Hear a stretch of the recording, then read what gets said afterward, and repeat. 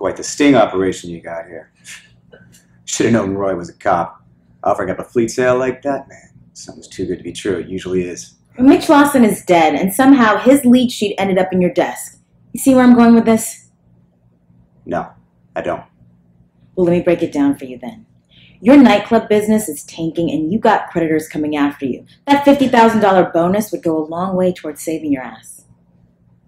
Oh, so you think I killed Mitch for that bonus money? He's finally catching on. So, yeah, well, that's a great theory and all, but here's the thing. I didn't do it. So, sorry to have wasted your time. But, since I'm here, what kind of car are you driving? You know, we have some great lease options right now. The only thing I want to hear from you is your alibi from last night, assuming you have one. Yeah, I do. Last night after work, I went for sushi. Nobu, of course. But since you seem to have a problem believing anything a car salesman says, why don't you try asking the valet? Or Tina, the hostess? Or the 4 friends I had dinner with?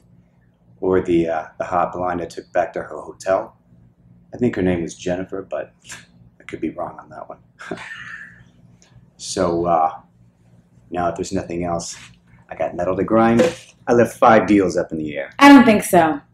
Unless you have something useful to add, we're going to run your alibi. Could take a while.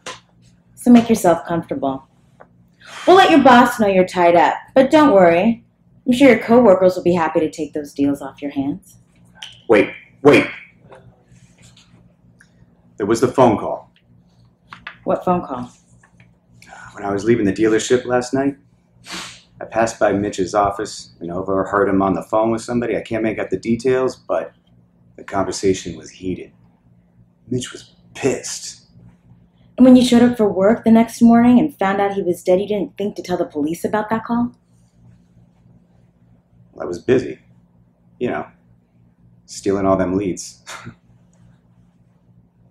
Hey, Mitch would have done the same thing.